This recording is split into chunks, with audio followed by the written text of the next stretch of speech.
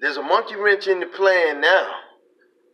The way that it was designed, streamlined, and it was going to be smooth sailing. It started that way, but now you're in the thick of it. You're in the middle of it. And you don't have a contingency plan for the things that's happening now. What do?